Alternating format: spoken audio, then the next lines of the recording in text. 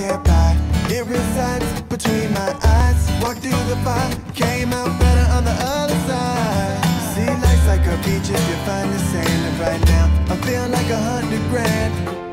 You are listening to Inspired Insider with your host, Dr. Jeremy Weisz. Dr. Jeremy Weisz here, founder of InspiredInsider.com, where I talk with inspirational entrepreneurs and leaders like the founders of RX Bars, which ended up selling to Kellogg for $600 million. I had no idea how big they were when I talked to them. P90 X founder Tony Horton, he talked about how he made money as a street mime. And that's how he made food and rent money before he built up to sell hundreds of millions of dollars. The founder of Atari, Nolan Bushnell, talked about when he was Steve Jobs' mentor, Steve offered him 33% of Apple for $50,000 and why he said no. And so check out interviews on Inspired Insider. There's some very interesting conversations. And today's interview is brought to you by Rise 25, which I co-founded with my business partner, John Corcoran. Our mission is really to connect you with your best referral partners and customers. And we do that through a couple done-for-you services, which is a done-for-you event for organizations and software companies, a done-for-you podcast service, which I believe is the number one thing I do for my business and my life, meet my best friends, business partners, and many more, and a done-for-you lead generation. It is not paid. It is actually one-on-one cold outreach using different social media and email. We do have a greater purpose behind what we do. So if you are interested and you know a veteran entrepreneurs, we have a veteran entrepreneur scholarship. So each of the events we do, we will do a scholarship, and you can go to rise25.com/mission and apply. If you are a veteran entrepreneur, if you know of a veteran entrepreneur, send them to that link, rise25.com/mission. We did one at Traffic Conversion, which I know you guys were at, Stefan, and we had a veteran entrepreneur. We paid for his flight, hotel, food, ticket to our VIP event, and then a ticket to the conference. So it was a pretty cool deal, and so we like to do that at the different events we do.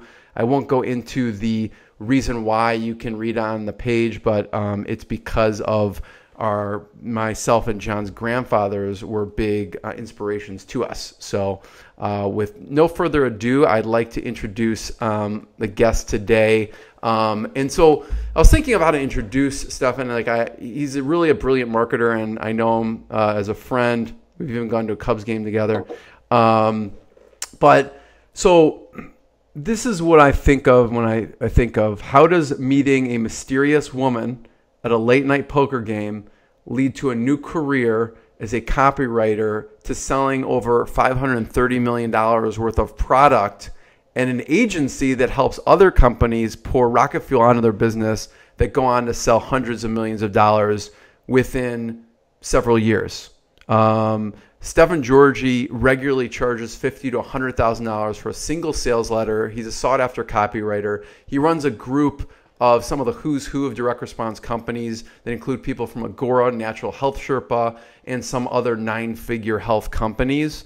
You can learn more, go to redoxconsulting.com, or if you're at 7 figures or beyond and you want to scale your direct response company, go there. If you want to go to CopyandFunnelAccelerator.com/outline, you get Stefan's exact copywriting process, which we'll dig into a little bit today. And they have an amazing group, which we'll talk about as well, and some of the learnings from it. Or you could hear his business lessons and musings, which I always love to hear.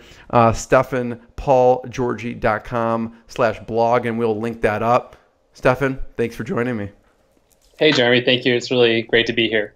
So was that accurate? I would not read it to you. Usually I read it to people ahead of time. Right. I was like, I just want to have you here for the first time. So. Yeah, no, it was very accurate. Okay. And I do appreciate that you kind of mentioned the poker table and meeting a mysterious girl, because that really changed my life forever. And so it's a really important part of who I am and why I am today. Yeah. And if you want to know the story, you can email him directly. But I want to dig in deeper and find out, what have you learned from Laura about copywriting? Because I know that you guys met and you guys are married and you have a beautiful child, at this point. Maybe in the future we'll say, 5 beautiful children, who knows, or pull an Ed O'Keefe and do 7 beautiful children. But what have you learned from Laura about direct response and copywriting? Yeah, I didn't even really know about direct response and copywriting before I met her. And so on one hand, kind of everything, because she started my journey. That's a good answer to someone you're married with. What have you, I owe everything to her. Yeah, I do. One of the best lessons, and this is a very, almost like a tactical and practical lesson, was early on, she kind of told me though when I am writing something, and especially long form direct response sales copy, to just keep going. Basically, when you get stuck, to just finish a draft and don't get caught up in the revisions and the tweaks as you're writing. And that's actually stuck with me as one of the most powerful lessons I ever learned, because it's so easy to just stop to start trying to perfect a sentence. And then next thing you know, it's been 30 minutes or an hour, 2 hours, and you start to feel frustrated. Your energy is zapped and all of that. Versus if you just go through and write an entire draft, even today, I mean, there's times I'm writing where in my head I'm like, man, I don't know if this is good or not. Maybe this sucks. Like the doubt, all these sort of voices in your head come. But by the time I finish a full draft or something, first of all, I feel incredibly accomplished because, now I've got this draft. I wrote something long. It was hard. I did it. And so I have this sense of accomplishment. And I generally look back and realize whatever part I was kind of questionable about usually was actually pretty good. And in the context of the greater whole, it makes sense. And if I do need to make tweaks or revisions, it's a lot easier to take like a really fatty piece of steak and cut off pieces of fat where they're needed, right? Versus taking that really lean piece of steak and just piling fat back on. One thing makes sense, one thing sounds gross. And that's kind of how I look at it with the copy writing and then reviewing and editing process as well. And we'll talk about your process because you have a real specific process that you've honed in. I think I may butcher it, but it's RFMB. Is that? What is it? Close. RMBC. RMBC. We don't want to mess that up. The most important thing is the R, is the research. Right. So I didn't want to mess that one up, but RMBC. Got it. And so what other mentors, whether it's books or distant mentors or personal mentors, have really been a big influence on you in direct response and copywriting? That's a great question. Early on, a couple of guys, there's a company called Savion Bros and a guy named Tryon Savion. I know Tryon. They're in the survival space and the prepper space, stuff like that. And they had hired me early on to write copy for them. And they were probably the first client that really invested in me. So, beyond just I would turn in stuff and they would say great or not great. They would give me resources. They would actually explicate long form like sales letters and have comments and then have me review their comments and their thought process. They gave me documents on different kind of copywriting trainings and things of that nature, and even gave me assignments. And they'd even pay me to learn. So for example, there's something in copywriting called fascinations or curiosity bullets, where you're writing these sort of bullet points that get people to either keep reading your sales copy or to buy a product, especially if a training or a course. So, for example, if a survival thing, it may be, why grilling food during a crisis is the worst mistake you can make if you want to keep your family safe. Right. Or the 3 places you should never stash your guns when, shit hits the fan and the government comes for you, like stuff like that. But the point is, there are things that are interesting to the market that give them curiosity and that make them want to keep reading, or they want to, to buy the product. And so, for example, there's a great document by a great copywriter named Tony Flores, who was mentored by Clay Makepeace, who's another very famous copywriter. And so I had this document. It's like all about those fascinations from Tony Flores, and they were the first people to give me that document, and they actually paid me to go through, and it lists 21 different types of those bullets, and they basically told me write 10 bullets for each of the 21 types, so 210 total, and we'll pay you to do that, which is amazing, right? Most clients aren't going to pay you to get better, and Tryon and his other partner Yifeng did that, and so it was really, really special for me. It's also really cool because Tony Flores is actually now a member of our copy mastermind, Copy Accelerator, which is really neat for me because it's this total full circle. Yeah, absolutely.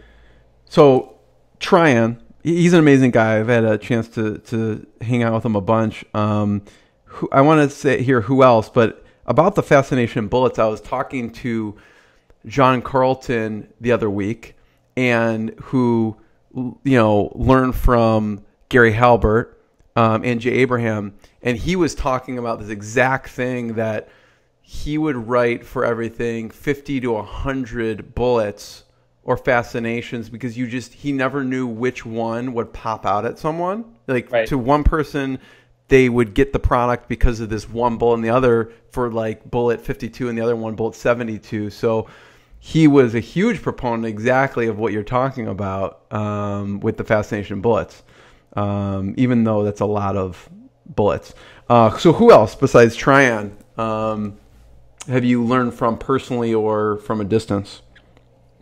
Yeah, I think so. Tryon and his partner Yifang were very important for me. I would include Laura, because early on, she's the one who introduced me to copywriting. Mm-hmm. As a copywriter, you model off a lot of stuff, and so I could almost, and this is sort of cheating, but almost every good copywriter who's come before me, because what I did, early on, you study the successful kind of work of those who are where you want to be, right? You model off of those people, and you look at what they've done. And so John Carlton is a great example, where I have a folder in Google Drive with a lot of his greatest hits. And even today, we talked about headlines in my Copy Accelerator group, and I went through and read a bunch of his classic headlines. And by the way, they're so good. And I just fell in love with John Carlton all over again. And so I guess list him specifically, but Chris Haddad, I would study his writing early on. Chris Haddad is a great copywriter. Halbert and Clayton Makepeace and all the great copywriters who came before me. I've definitely studied them as well. Who, I mentioned CopyandFunnelAccelerator.com, and you and Justin Goff work on that together. What are some things that you've learned from Justin, and how do you guys complement each other? Yeah, so Justin, that's great. And in fact, Justin's somebody who, in a way, serves as a mentor to me now, because we have both had a lot of success with kind of, long form direct response, but he today really focuses on the back end of sales funnels. So upsells, conversion optimization, mm-hmm. revenue optimization, things like that. And so it's really complementary in that he has his approach to upsells and sales copy and sales funnels is very different from mine, but it's frankly better. And so just sitting there and watching him teach that stuff has actually been amazing for me. So for example, and for those who aren't really familiar with the kind of classic direct response sales funnel, you have like the long form video sales letter or sales letter on the front end, the cart, and there's upsells, right? There's like 2 upsells, 3 upsells, 4 upsells, and they're maybe asking them to buy more of what they just bought at a lower price, and maybe offering a cross sells or similar or related products, whatever it may be.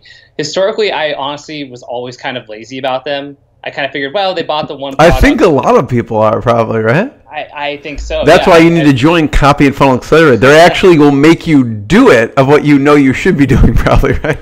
Yeah, for real though. Yeah. And so, like, for example, Justin on these upsells, he's writing these 15, 20-minute long video sales letter scripts for an upsell, which to me is like crazy, because my upsells were always like 700 words, 1,000 words, and let's say you get like a 20% take rate. And you're like, hey, that's pretty good, But then Justin's getting these 40% take rates or these 50% take rates. And when you look at that, economically at scale, an extra 20 or 30% conversion rate on your first upsell is the difference between, it equates to millions of dollars. And on top of that, it makes your average order value so much higher that as someone who's going out and buying traffic, whether you're doing media buying, you're working with affiliates and paying a CPA, whatever it may be, the ability to have, when you have a higher average order value and your margins are higher, you can then afford to pay more for traffic. And that's a really kind of classic thing, right? Because whoever can afford the most for traffic is going to get the most traffic and is going to get to the highest kind of like levels with revenue and things. And so it's been very valuable watching Justin teach that. And now it's something that we're implementing into funnels that we build as well.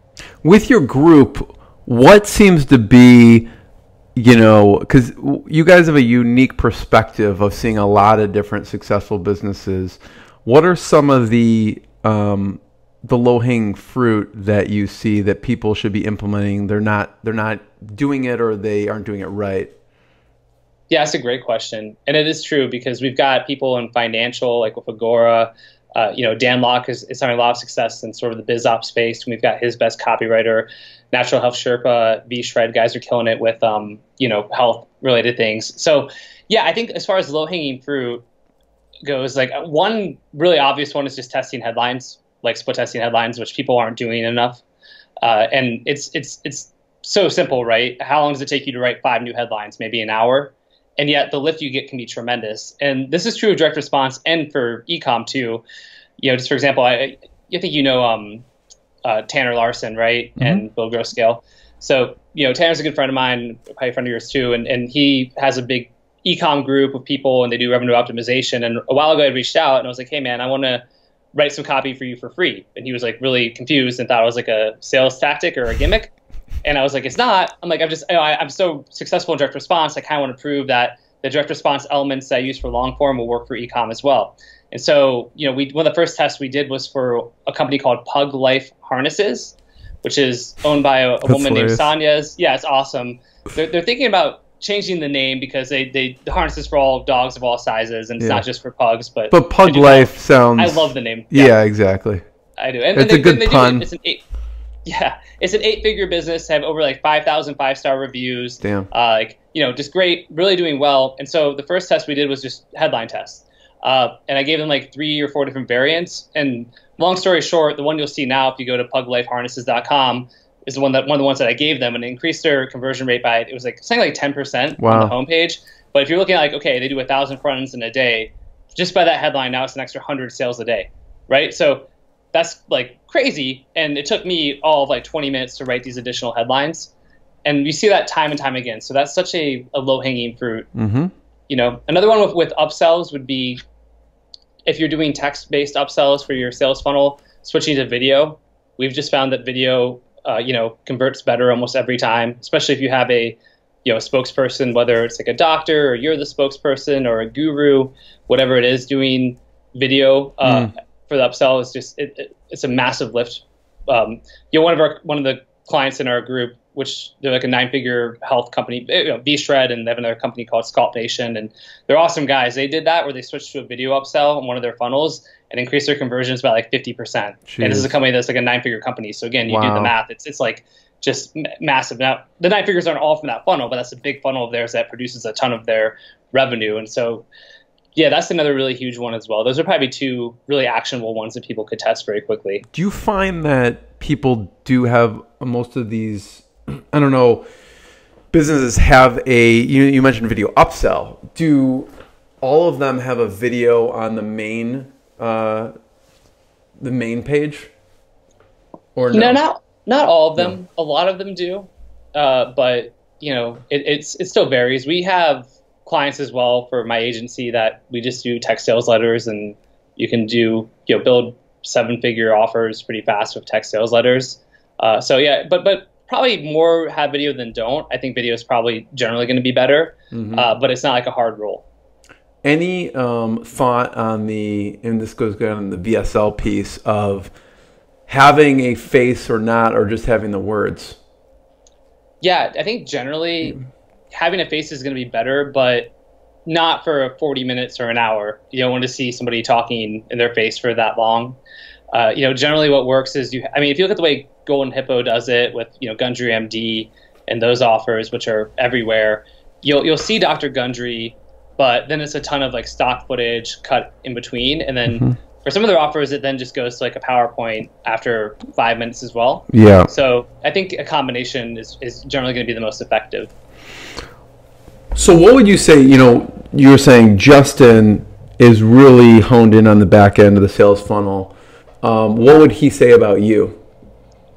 I think he would love my process. And in fact, he's kind of made posts in our Facebook group that's part of the mastermind, kind of reminding people like, hey, you should really use this process because it really works and creates predictably better sales copy. So I think that's probably, of all the things, what he's been most impressed with. And then even within that, to break it down, probably are what you got right, the research component. Yeah, the only thing I got right. No, but it's probably the most important part. I think. That's the RMBC. Talk a little bit about that for a second. What does each stand for? Yeah, so research, mechanism, brief, and copy. So R with research is really understanding your market, who you're selling to, what their pain points are, what their hopes and dreams are, what are the things that they believe have held them back in life. You know, I term it in kind of as victories and failures. What are their victories? What are their failures? What other products or solutions have they used in the past? And what did they like about those? And what did they not like about those? You know, I'll look at even stuff like if there's an older solution that people used in the past that they no longer use, what happened there? Is it because that solution wasn't effective, or was it because it kind of got buried? You know, and so basically asking all of those essential questions and having answers to those is really going to help. And then to kind of take that further, as far as finding the answers go, where do you go, right? So I go to forums all the time. I love forums. You can look at Reddit, Facebook groups, Facebook pages, YouTube comments, a lot of other places like that. For me, primarily it's forums. And I will just copy and paste what I'm seeing in a forum and into my research kind of document. So what I'm really trying to do is as I go to write sales copy, I'm going to take the words from my market and just speak them back to my market. So first of all, I don't have to be a genius because I can just take what I know, the language my market already uses, and I'm going to instantly get rapport with them. And then I know it's going to connect because that's what they're talking about. Right. And I guess one caveat, or not caveat, but addition to that is on the forums, I'm looking for posts or topics that have a lot of views, but ideally also a lot of comments so that there's a lot of engagement as well. Because everyone views it, but they find it boring, you know. But if the people are engaging, it means they're passionate about it. And there's forums for like everything: keto, real estate, investing, guns, you know, survival, pretty much whatever you name it. There's a forum for it. So that's like one of my biggest tricks that makes life a lot easier. Yeah, and I know what you do really well is you sort of map out this. Bring up their unconscious and a lot of the underlying stuff, but do it in like this hero's journey type of way. I wonder if you could give an example of something you found in one of the forums that struck you that you wouldn't have discovered otherwise. Oh yeah, maybe in the health space, because I know you do a lot of research and you could speak to a lot of different markets. Absolutely. Yeah, I mean, so like doing keto, I recently did a new keto offer, and it's a pretty saturated market, and frankly, one I'm not that passionate about at this point. But I had to, you know, I was doing this offer, and I wanted to bring my A game, of course. And so I started hitting keto forums, and they had a couple things. They had what are called non-scale victories, and then they also had, I think it was like falling off the wagon, and stories from people who are falling off the wagon. But one of the interesting things I found through the forum, one of the most constantly popular topics as far as engagement and people commenting was people talking about, well, first of all, they all talked about goodwill all the time because they're losing weight. They need to get new clothes all the time. So rather than going out and spending a ton of money on, you know, new designer clothes or things like that, you know, these people would go to Goodwill because you can get stuff for cheap. So there's all these threads about people and their finds at Goodwill, and comments about people taking bags of their clothing to Goodwill and donating them and how good that felt. And you see all these people coming and responding with their own personal versions of that story. So that was a really interesting thing that I then incorporated into the copy. You know, because as far as if you're painting life and a picture of life, once you've had success, you're talking about how, you know, man, and I just went to Goodwill for the third time in 2 months and got rid of all my fat clothes because I know I'll never need to worry about, you know, bouncing back and wearing those again. And so, yeah, you're able to just take that interesting tidbit that seems to connect with the market quite a bit and incorporate that. That's amazing. Yeah, and stuff you wouldn't have known unless you're living that journey, I guess. It's such an issue for me with like a lot of copywriters not doing the research and then just being like, these people want to lose weight and then they think they know the market, but they don't, right? And they just get lazy and they talk about, you know, you're going to burn pounds, you're going to melt fat, you're going to shed weight, you're going to look in the mirror. It's like, sure, right? But is that what people are talking about? Are they waking up like, man, I want to shred this fat? It's like, no, they're like, man, I want to get rid of this whole section of my closet where all my fat clothes are. I hate the fact that I'm worried in the back of my mind that I'm going to put the weight back on. And so I'm too emotionally afraid to get rid of this clothing because, you know, it's almost like the safety net for me, but it's keeping me from fully realizing my potential. And talking to them about that versus like, you know, just incinerate belly fat. It's like, you know, such a different kind of conversation you have, but it's generally going to connect on such a deeper level.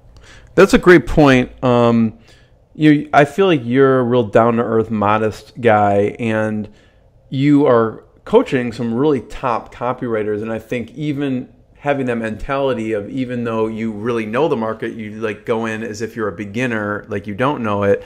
How do you get the people that you coach? How do you put it to them so that they may think that they know, but maybe they should do more research? Is there a way that you position that to them so that they, even though they may be an expert, to actually go in and still do the research? Like, how do you get them to think like that? I teach them and go through the research process and give them examples and show them the treasures that it can yield. So, for example, the goodwill kind of tidbit, things of that nature. I tell them very explicitly to do it. I think one thing that motivates them is the process I have, the RMBC process, allows me to write very fast copy. You know, I don't always want to write copy that fast because it's not like it's intense, but I can write a great sales letter in like 2 or 3 days, and it takes a lot of other copywriters like 2 or 3 months. And so I think them understanding that by following my actual process, they can produce more copy, and then showing them what's the upside of that. Well, if you're an in-house copywriter and you're doing more projects, you can make more money if you're getting a commission. If you're a freelance copywriter, you know, now you can do 5 projects a month instead of 1. So you've just literally just 5x your monthly income, right? Just by using a process. And so I think when you explain it in those what's in it for me type terms as well, that's a good motivator for them. Yeah. And people can get that process, right? If they go to the CopyandFunnelAccelerator.com/outline, that's where they can get that. Okay. Exactly. So, and just a note on that, because I have my copy outline, which is the C part, but there's also a video from the mastermind talk I did at Traffic and Conversion, which I do go through the entire RMBC process. Yeah, I've listened to it. It's fantastic. Thank you. What else in that? I want to talk about your journey a little bit, but what else in the RMBC? Obviously, the research is huge. What else should we mention that would be really important in that process? Right. Yeah, to round it out, so the M, which stands for mechanism, is the unique mechanism behind the problem and the solution, which is really important. So you're essentially explaining to them with the unique mechanism behind the problem, you know, why they failed in the past, and that it's something unique. It's something that they didn't know before. So it's a surprising reason for their failure, frustration, and pain. And then the, you know, solution is basically the converse of that, or the logical connection, which is like, if this is a unique reason why you failed, now you know that here's a unique reason that you can succeed where you failed in the past. Because really what you're trying to do is you're trying to get past that gate of skepticism or disbelief that they have. And because anytime someone comes to a person who's overweight and says, hey, this new diet's going to help you lose weight, their first reaction is, yeah, I've done tried 72 things. So many diets. I lose weight, I come back, I yo-yo. And so, you know, your goal is to be like, yeah, of course you did, because you didn't know this one thing. Here's that one missing link. You know, you had 99% of it, but there's this 1% that you just didn't, it never clicked. And it needs to be something good and true that really will click. And once they understand that, okay, like, wow, you know, shoot, okay, so maybe that is why. Well, what do I do? Well, now here, I've created this system or this supplement or this coaching that's going to show you exactly how to implement that 1% or take it and put it into your life so that you can get long-term results where you failed in the past. So that mechanism is extremely important, and it's not just for long form. I mean, you see in e-commerce all the time, Molecule air filters do a great job of it. Have you ever seen the ads for Molecule? MOLEK. No. It's like a $900 air filter, and it's on e-com. I bought one eventually because I have allergies. But yeah, I saw their ads, but their video, and it's like a 2-minute video, is essentially talking about how most HEPA air filters can only capture particles and things like that. So they capture it, but they don't actually destroy kind of the crap that's in the air. And then you have to change it. And so versus they have this sort of like micro whatever technology that like basically uses infrared technology to blast the bacteria or allergens or whatever in it, so it destroys it instead of capturing it. And so it's so simple, but you see that and you're like, wow, it's really interesting. It gives you the reason why other things haven't worked in this one way. Exactly, and it differentiates it so well. And the other thing that they say that I think most HEPA air filters are effective up to 0.03 microns, right? And they're like, well, here's a list of all this shit that's smaller than 0.03 microns. You know, do you want that in your air? And you're like, no. Like, well, guess what? Ours, because we're zapping it, it kills everything. So, that's just a an good example. copywriter constructed that video. It did. It's a great video, and I think I don't know, I'm sure they're an 8-figure brand, and if not on the way to 9-figure, and it's a really good. So yeah, mechanism is super important, and then the brief B is essentially just listing out what you're going to write. And so for these first 3 steps, they all apply to almost any copy you're going to do. I would still do, even if I was going to just be writing Facebook ad copy, I'd still be applying this brief component as well. And so in the brief component, you're answering questions about, again, who's your market? What are their short-term pain points? What are their long-term pain points? What's the solution that you're offering them? What's the story behind the product? What are the big promises you're going to make about the product? What's like a metaphor? I love selling in metaphors, and I think most copywriters do. What's a metaphor you can use? A few other questions. And so by answering all those kind of questions, once you go to write your copy, you sort of just really feel like a master of the offer, the product, the story, everything else, and it just makes writing the actual copy that much easier. Love it.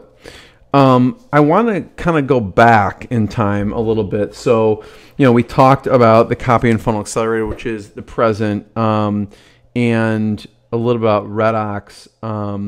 I wonder if there's one example, you don't have to name company names if you can't, because I know one of the things you guys do there is you pour rocket fuel on things, essentially, and from your experience, and we'll back up and go where that comes from, but what's a good story from the Redox Consulting and what things people did to pour, because every business wants to pour that rocket fuel on. Absolutely.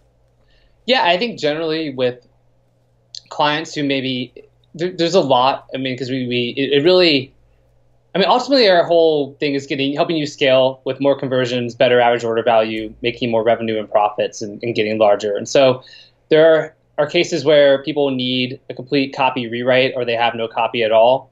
And so sometimes it's been as simple as creating a sales letter for them that goes on to, gross hundreds of thousands, if not millions of dollars a month for them.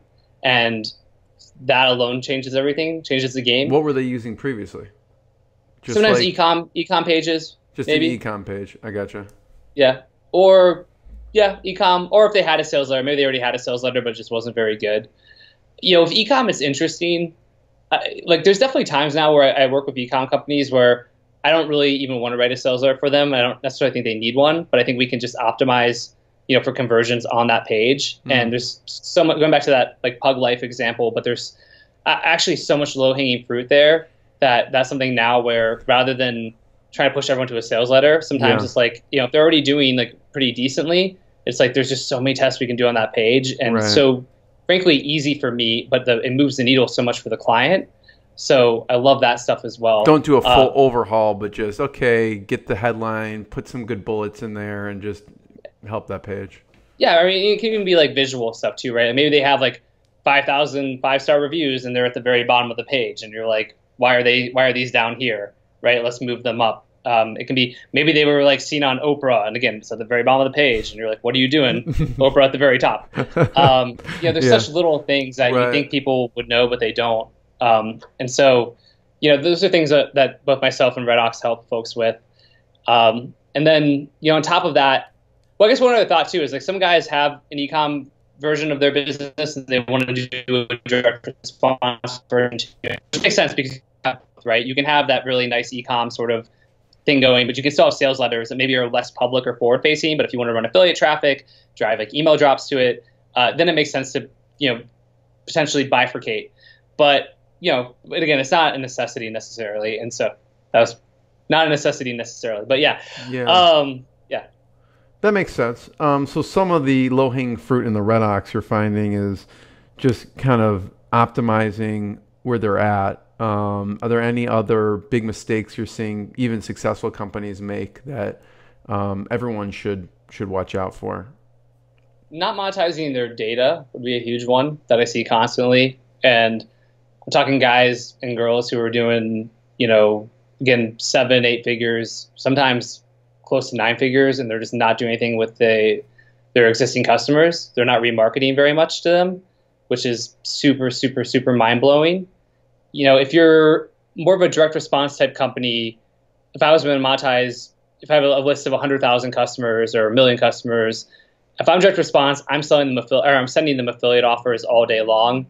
ones that have a good CPA and that I know convert well. Let's say you have a 100,000 person list and you get you send an offer that's $100 CPA and 1,000 people, that's probably a lot, but say 1,000 people buy, right? You just made 100 grand from a single email drop. So you're like, okay, that's pretty good revenue. And it's all profit. Actually, not pretty much, it's literally all profit. But I know guys with big lists who just haven't monetized it ever because they don't know what to do, or they're lazy, or they don't realize how valuable it is. Even e-com too, though, I think, there's an opportunity there for whether it's like, other e-com offers that you can, promote as an affiliate, or crafting more internal offers and not overthinking it, having a pretty simple landing page with another SKU on it. Your customers, once they bought from you once, they just really want to keep buying from you. And I see so many people, if anything, it's like a 20% off your next purchase email. Like, great. Okay, cool. But they're not developing real relationships with their customers via email. And I think that's a huge mistake. One other one that I see all the time, and this is something we didn't mention, but I also own a call center that does inbound and outbound, and not calling your cart abandons and your partials and things like that is pretty mind-blowing to me as well. And that's something that my call center does, and people are just shocked by how much money they make because, again, you have all these abandons, like, and these guys and girls were trying to buy from you, and for some reason they stopped. And usually one of a couple of things happened, right? Maybe they kind of had more questions that weren't answered.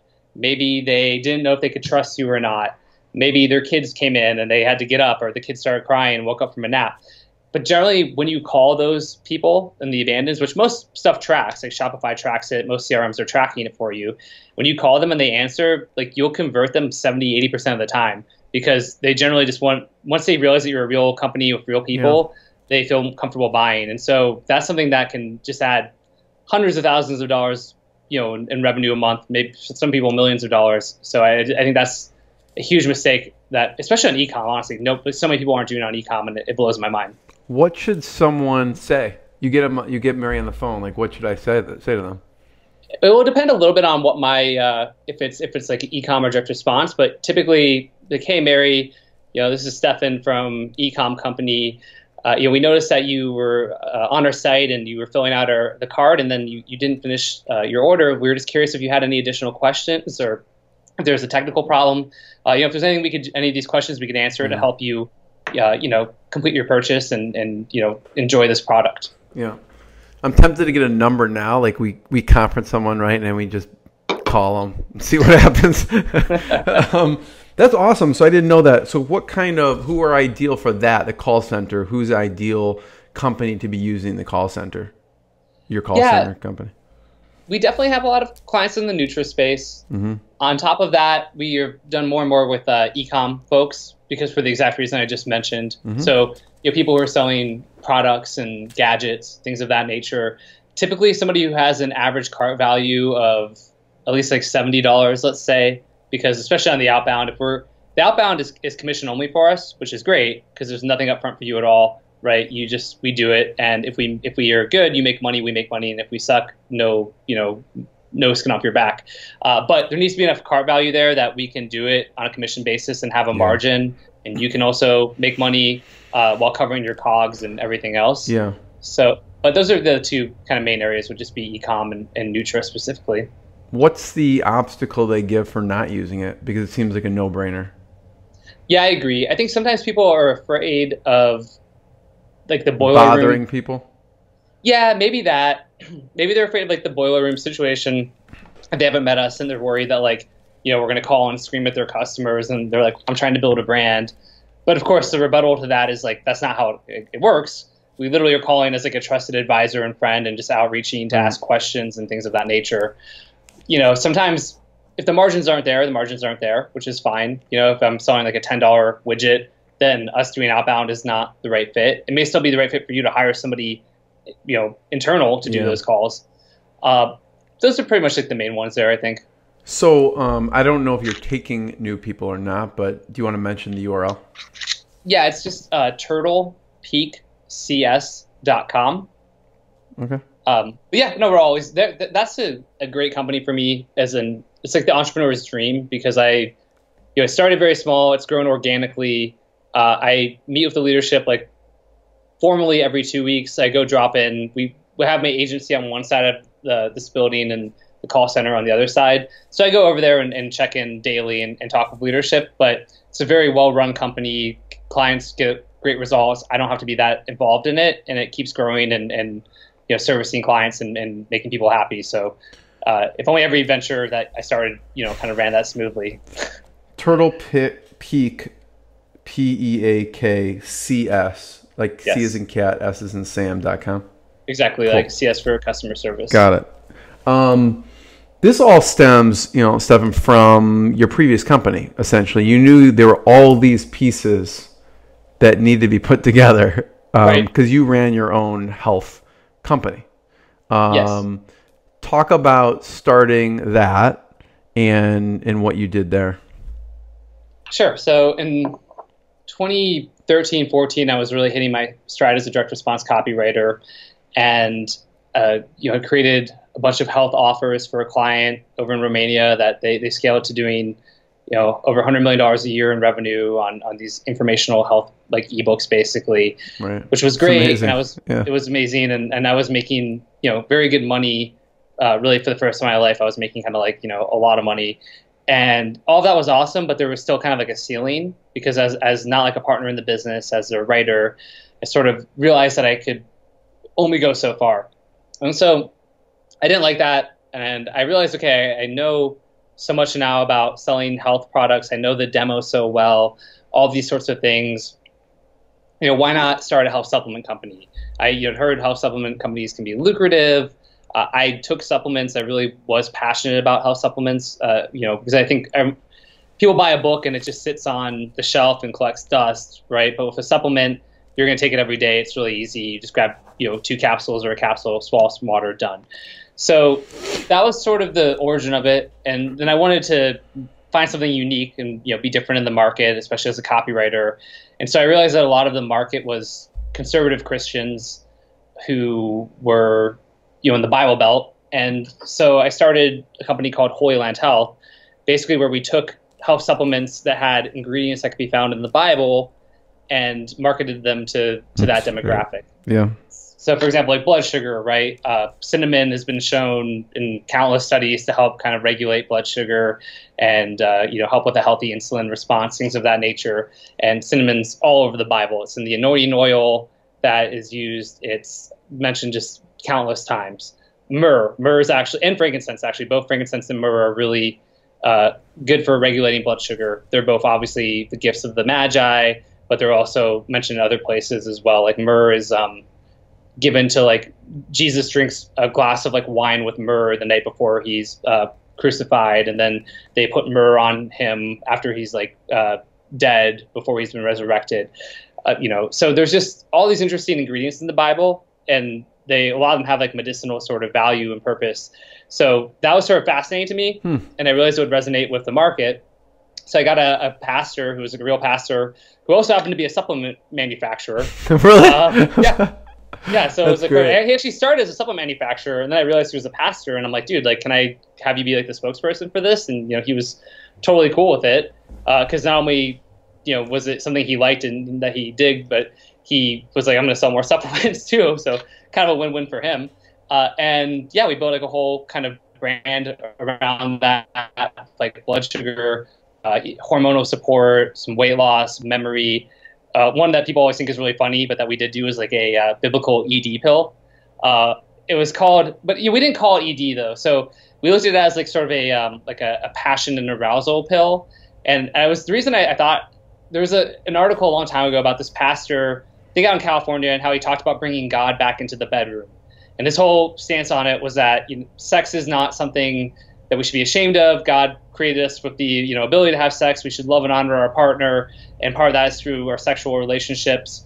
And so essentially, let's stop being ashamed about sex. And so he'd do these sermons about God and sex and things like that. And I'm like, man, that's really interesting. And I'm sure for a lot of the folks in my market, they all have sex. They're sexual beings. Maybe they feel this repression or this guilt, or it's not talked about. So if I can create a product that is both a his and hers, so it's saying like you guys are taking together. It's not even a selfish thing. It's not about him. It's not about getting just get powerful erections, but it's like, how do you to feel more aroused, to bring God back into the bedroom, back into your life, back into your relationship through this product. So that's how we positioned it. And you sell double the amount of supplements. Exactly, as well. right? So everyone else is just always doing the ED pill. I'm like, why? That sucks that I have to cut the market in half. Like, what if we just do both? And we did, and then that offer was and kind of product was pretty successful for us. That's amazing, by the way, Stefan. Thank you. I remember I was watching like a Gary Halbert video. I think it was Gary Halbert video, and he talks about one word that I don't know. It was he spit out some great copy, like one word that boosted a company $500 million or something or more, $1 billion, and it was the shampoo company that put in repeat at the end, or like rinse, lather, repeat. It's brilliant, right? Because it just, whatever it did to the product, right? Similar to what you just did. So that's genius right there. I love it. Thanks for sharing that. So what else with Holy Land? What's, I guess, on the super successful side, what was an offer that was just blew it out of the park? And what was one that you thought would blow it out of the park that just, for whatever reason, stalled or didn't work? So the blood sugar one we did, which was called HL12 for Holy Land 12, blew it out of the park. And that was the first one I wrote, and was just an extremely successful offer and awesome and great. And, and I will be being honest too for viewers, right? The copy I wrote as a direct response copywriter, studying from a lot of these direct mail pieces. My copy was very aggressive out the beginning. I wasn't saying I was going to cure or treat anything, but it was definitely pretty aggressive, non-compliant sales copy. And over time, we made it increasingly compliant. I don't know if we ever got to what you would truly say is like absolutely, compliant in the eyes of like the FDA or the FTC, but it got a lot better. And what was cool to see was that actually the conversions weren't really affected that negatively, because the messaging and the relationship and the spiritual side were so powerful that I realized I didn't have to make a bunch of really big aggressive claims. But HO12 was probably that first sort of offer, and one that everyone knew very well. I did one called Solomon's Secret, which was a memory pill. And so the hooker idea was basically like why Solomon was the wisest man in all of the Bible. And there's basically, he talks about these ingredients and some of them like are memory, enhancing nootropic ingredients and things of that nature. So I wrote that one, and, kind of like deep in like the desert, like archaeologists have made an incredible find, because they think they may have found like the tomb of Solomon or his people, and there were like jars of like old, I forget if it was a Bacopa Moneri, which is a memory one, or one of these like really proven memory supplements, and they found it. They found a bottle of Holy Land. Yeah, they found it. Yeah, it dates back.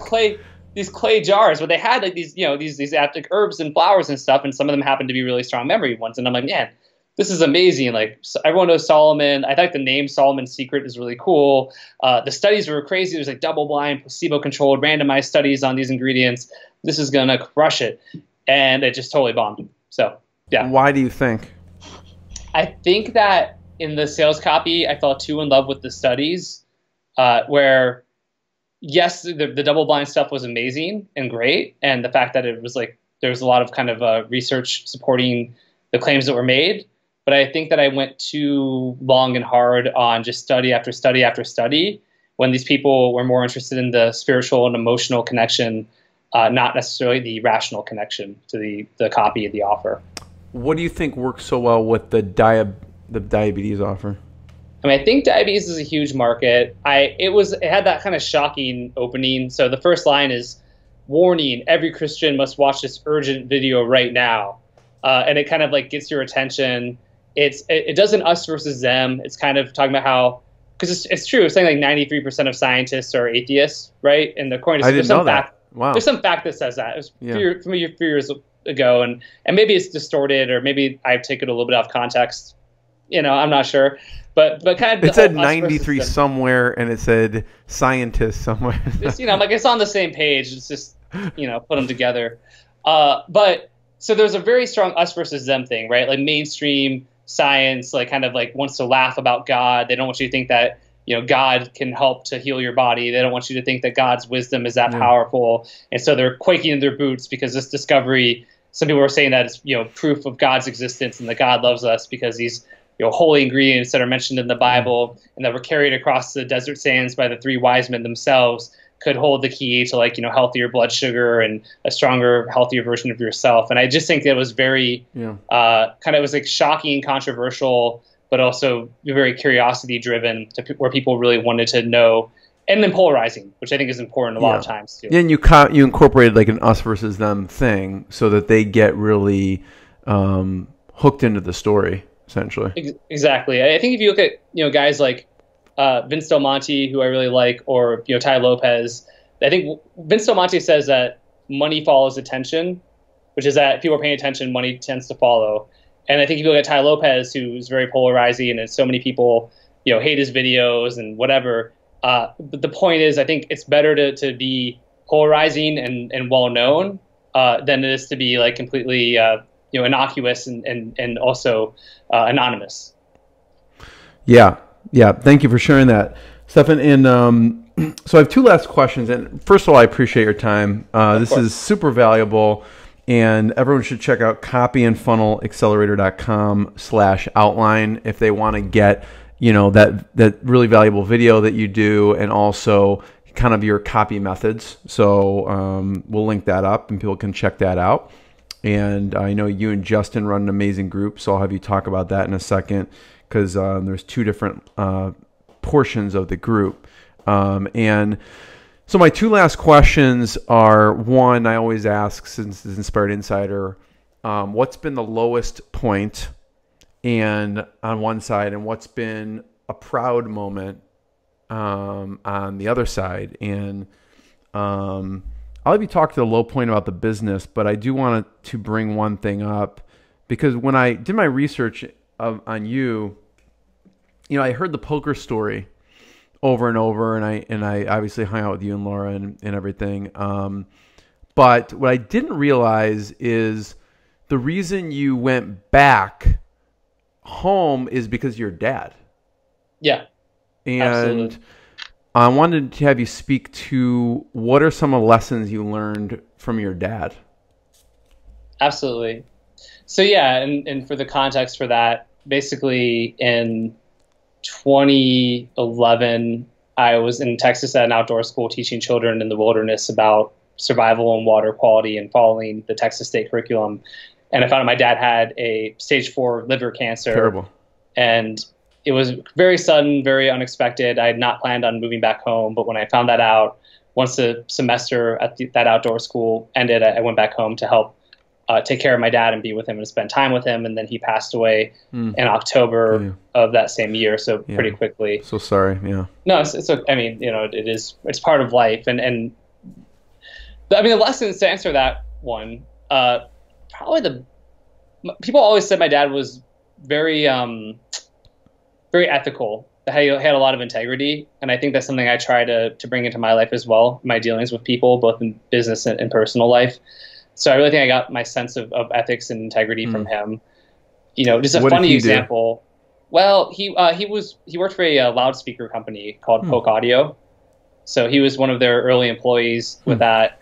That's how we originally, they were based in Baltimore, Maryland, and then they opened a manufacturing plant in Mexico and a warehouse on the other side of the border in San Diego. So when I was 9, my family moved to San Diego, and my dad kind of helped to run the warehouse and the manufacturing facility for them.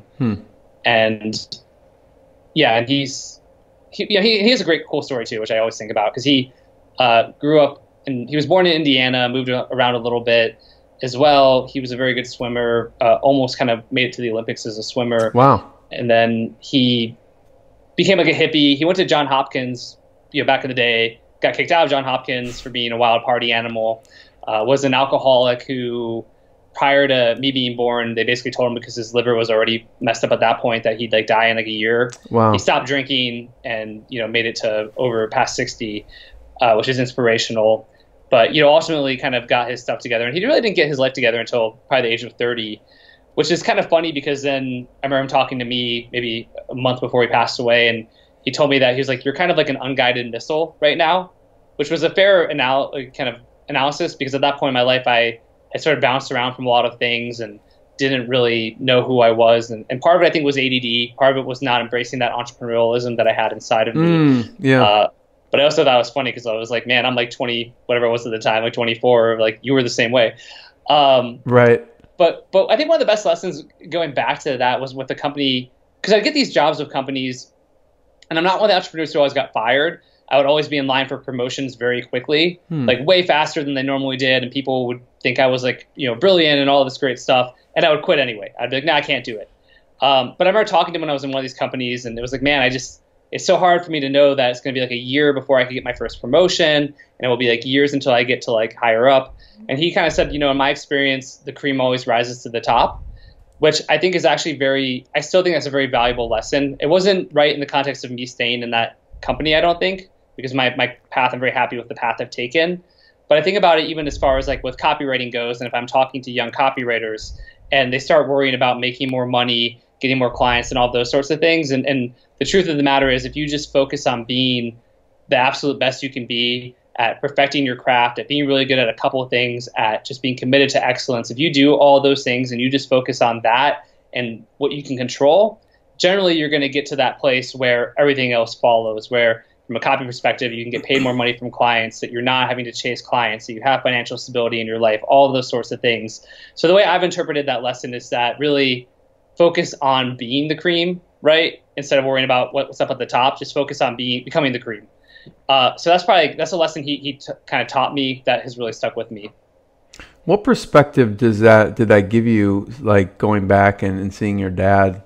Because that must have been obviously really difficult. I mean, I find it difficult. It wasn't my dad, Right. So what perspectives does that give you now? I mean, you're a father now. Yeah, it builds. Well, I think for one thing, it does build a very strong internal sense of strength going through it, because the easier thing to do would have been to not go back or visit once a week or not be there. And I moved back home, lived in like the guest room, was there all the time, saw kind of terrible, disturbing stuff, like with like, as his body broke down. And so just seeing these things, like coming in the morning, on like a medical cot in my parents' bedroom and seeing my dad and he's dead. And I'm just sitting there looking at my dead father. Terrible. Right. It's terrible and it's crazy. And it like, it changes you. And I think for some people, but I think there's also the lesson of like, you still get to choose how you respond, right? Like Stephen Covey talks about responsibility, which is your ability to respond. And I think it's the same thing for me. So while I mourned my father, and of course it was a difficult time, and it kind of goes back to your question about like a low point and a high point in a way. I mean, it was a low point in seeing my father pass away, but it did imbue upon me and inside of me this incredible internal kind of almost confidence and sense of strength of knowing that this was such a difficult thing that I have just gone through. And yet, I got through it. I'm proud of the man I was. I'm proud of how I acted. Maybe a few days before my dad had died, we had a conversation where I basically was like, and I was crying. I broke down crying during the conversation, but it was like, hey man, like I'm so thankful for everything you've done for me. I love you so much. Like, you've been such a great part of my life. And I was able to, all those things that people sometimes wish they didn't get to say, right. Like I got to say, and I was very conscious of it. And I remember my dad being like, this is a really weird conversation to be having, but I appreciate it and I love you too. And the fact that we were able to have that conversation and then he, died a few days after that, is something I'm just so grateful for as well. So yeah, it just changes you. And I think and also you don't sweat the small stuff, and a lot of that, like the little bullshit and drama in life, like becomes so much less inconsequential, or so much more inconsequential and less important to you after you've been through something like that. Yeah, totally. Yeah. Thank you for sharing that. Absolutely. Really powerful. On the business side, what's been the lowest and what's been the highest, or proud moment? Not the highest necessarily. I think the thing I'm most proud of is really just all of the people that I've employed. So it's not like a single moment, but when you think about it, I mean, I wrote a post today and one thing I'll plug real quick is we have a Facebook group too, which is Justin and Stefan Talk Copy. But I write about a lot of stuff besides copy in there, and I post every other day. Justin posts the other days. And so I wrote a post just about today, and thinking about just 4 years ago, as I was starting the health supplement company, and from there, in that time period, I've probably employed 75, 80 different people. Like I actively employ over 50 people right now. One of the girls who I hired originally as a customer service agent in-house, who now does all of our affiliate stuff, she just told me today, I didn't even realize this. She's like, when you hired me for that first job, she's like, me and my husband I was pregnant. I had $300 in the bank account. We were actually homeless. We were staying at a friend's house. She's like, I had, my mother-in-law gave me one pair of shoes that I could wear for, if like the interview process, like, but basically, you just never know what's happening in people's lives at the time. You never know. And now 4 years later, she runs our, affiliate network, makes 6 figures a year, and her 3 children just moved into like a house in like one of the nicest areas in all of Las Vegas and stuff. And it's like, that's really, really cool to me. It's amazing. And even in the customer service with our agents, and when I see them that they bought a new car, or they moved to a new place or a better area, or they bought their kids something cool. That's really what I'm honestly most proud of everything I've done, is all of the people whose lives I've been able to change through capitalism and, kind of just business. And so I love that stuff. It's not like I don't sit around talking about capitalism in the hardcore kind of laissez-faire way a lot, but at the same time, capitalism is truly what's enabled me to do that. And so I love that. So that would be the high point. Yeah. I know I've met, I got to hang out with Blake. Yeah. Right? Who's amazing. I met him through you, and we've hung out a bunch, had dinner a bunch. Just an amazing human being, and so you get to do work with these type of people. Yeah, Blake's another one too. He also hired him at the same time as Malai, who's the affiliate director, marketing director, and he was at Capital One. He topped out where he could go there. The virtual office where I was using at the time turned out to be across the street from Capital One. So he was like literally in the conference room with me. We're talking, and he's looking at his old work, kind of debating if he's going to make this leap or not. And then same thing. It's like now he's got such an incredible skill set, a great network, has accomplished so many incredible things. And so, yeah, I love that stuff. Yeah, love it. So, you want to go to the low point? Low point, sure. I like to end on the high point so we don't depress me or everyone, but we'll end on the low point, and then you'll. I'm still going to end up being positive about it. No, I know. Because I just think there's a ton of low points. Like, there's, the first year for Holy Land Health, we lost like $200,000, and I thought I was going to fold it down, and I sat around daydreaming and fantasizing about if I should quit that company and go get a job as an internal copywriter for somebody. And I thought that's what was going to probably happen. And I was full of self-doubt all the time, and, worry and anxiety, things of that nature. And so that alone, that whole year was like a struggle. And then what I think is funny is then I have all the success after that, but it's kind of like what seemed so impossible then, now talking back on it, it all seems so inevitable.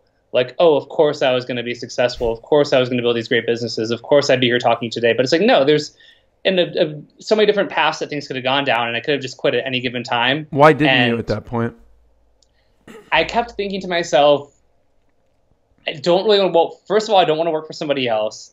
Second of all, I really did believe in what I was doing, that it was a good kind of place in the market to be. And I did think about other experiences in my life where how I had been like close to quitting and kept going, and then just like a month later, that breakthrough would come. And so, and I do think people stick with things for too long sometimes. I do think it's a double-edged sword. It's tough, totally. It is. But in my mind, I just really believed that we were going to figure it out. And I just felt like I had to until like I literally didn't have $1 left. I basically was going to just keep going for it. And I did. Yeah. What you did there was amazing, actually. You say it, like I've listened in other videos of you, and you talk about it not in a matter of fact, nonchalant way. Like, yeah, we, did $1 million our first year, and then we did $20 million or whatever. And that's not normal. Like I say, right. And then a positive way, you know what I mean?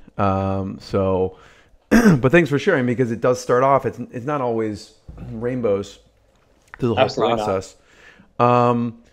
Thank you, Stefan. Let's point, I want you to talk for a second, CopyandFunnelAccelerator.com. There's 2 different portions of this. So why don't we end on that? There's a platinum and a gold, and I don't think the platinum's even available, but you can talk about it anyways. And then, this is super valuable. So cool. Awesome. Yeah. So Copy Accelerator, and I have to, funnily enough, the domain is CopyandFunnelAccelerator.com. And then obviously the /outline, it'll ask for your name and email address. And then you'll get the my copy outline and the mastermind talk where I go through the RMBC method. Being completely honest, we aren't doing anything with those email addresses. I'm not saying we may not email you in the future with like stuff, but it's not gonna be like spammy. I know it's really funny, right? Marketers who are supposed to talk the talk or walk the walk and aren't, but it's just we haven't really needed to be honest with you. The group has already got like 60 plus members in it. I realized the other day that the members combined, the companies in our mastermind do over $1 billion in sales annually, which is incredible. And it's a really awesome thing that I love. And so what it is Copy Accelerator is it's a couple pieces to it. There's a weekly training, so it's like a Zoom call where either Justin or myself teaches something. So maybe something from the RMBC method, or this most recent Tuesday we did fascinations, and we went through and looked at examples of copy from different niches and verticals. Maybe upsells. Justin did several sessions on upsells or headlines, whatever. So there's a teaching portion of the call, which is open to everybody. And then the second portion of the call is a live feedback portion, which is open to the platinum group. So there's platinum and gold. So platinum gets the second half of the call, and they bring whatever they're working on to the call. We critique it. We give them feedback, suggestions, things of that nature. Really, it's very valuable for them, and they love it. But what I've found, which is funny, is because I kind of was like, oh, is the gold going to be valuable enough for people? And the answer is like, yeah, the gold is crazy valuable. And a couple of reasons why. One is, sure, it's us teaching and training and dissecting, and we answer questions. But we also have a Facebook group, which is crazy engaged, which I sort of thought of it, honestly, as like almost like a throwaway. Like, sure, we'll have a Facebook group, right? People are bringing copy constantly and asking for feedback, and Justin and I give it almost always the same day, except for on the weekend. But even better than that, you've got all these like 8-9-figure business owners in there. And so there will be total like threads that come where somebody's asking a question about, hey, how have you handled this in your business? And then, the CEO of like a $40 million supplement company comes in and says, I did this. And then the CEO of a $100 million supplement company comes in and says, I did this. Yeah. And it's crazy. And it's very unfiltered, people are very raw and authentic in there. And so that group is incredible. So and everyone gets access to that, the gold and the platinum. So for that alone, the fact that gold is also less money, but like, frankly, just join gold for now. The platinum group is full, and we kind of capped it around 20 people because we didn't want to get to a point where we had too many people need feedback and the calls were going for hours. But we may open to a few more people, but honestly, I wouldn't even wait for that. I would join gold.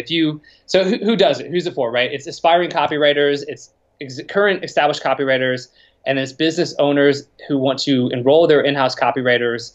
And in a lot of cases, the business owners end up joining as well because of the Facebook group, and they want to see what's working. They want to know and be abreast of everything. So those are the members. And then on top of that, we do also have a live event twice a year. So our first one is in Austin, September 9th through 11th. Awesome. Where Justin and I, it's like a 2.5-day event. We're teaching in-person copy training concepts. We're bringing in outside experts, whether it's like network compliance or media buying, or it's Google ad copy, YouTube ad copy, whatever it is. We're bringing outside experts, and we're doing one-on-one feedback and training for everybody. So if you're in the gold group, bring a sales letter to it. We're going to have sessions where basically I'll sit down with you. We'll go through your copy together, spend a half an hour on it, an hour, whatever it is. And, for context for that, again, I charge like $50,000 a sales letter. I charge at least $10,000 a month for consulting, and that's just like 4 1-hour phone calls. So to get that kind of time with me and Justin just got paid $40,000 for a single day from Agora to come consult from one of their divisions. So it's like to get that one-on-one time with us is really valuable. Totally. So that's the program in a nutshell. The feedback's been incredible too, by the way. Pretty much so many people have already gotten their ROI from it. People are, like that, the video upsells, right? Just switching to that and increasing your conversions by 50% on upsell 1 is amazing. And I'm really giving. I'm really teaching everything I can, and tons of resources, swipe files, shooting videos, everything. So yeah, if you're interested in copy or you employ copywriters, I would highly encourage you to check it out, or just message or reach out to me directly about it. Yeah, if you're not interested in copy, you should be. In my opinion, Yeah. I mean, the foundation, I think, of, at least in my business life and a lot of people's, are a combination between direct response and 80-20, the principles of 80-20. And to me, relationships is that 80-20. The relationships is that 80% that will, as Ed O'Keefe would say, time collapse things and you know, something that may take lots of time, energy, that you maybe won't discover, maybe you will after 3 years, and you'll end up, you know, an opportunity cost, lose hundreds of thousands of dollars or more. That one advice from one person like you or someone in the group is absolutely invaluable, every single time. So your guys incorporate both of those things, direct response and kind of the 80, what I consider the 80-20 is relationships. So go to CopyandFunnelAccelerator.com/outline, check it out. Stefan, amazing. A great excuse to chat with you, so thank you. Yeah, Jeremy, I really, really appreciate you having me on, and I definitely value our relationship, speaking of the 80-20 kind of principle. And, you know, I want to get more Italian ice in Chicago. Amen. You know, as soon as we can. It's on me. Bring it. Awesome, man. I really appreciate you having me on, man. Thank you. What I got, you can't buy. It resides between my eyes. Walked through the fire, came out better on the other side.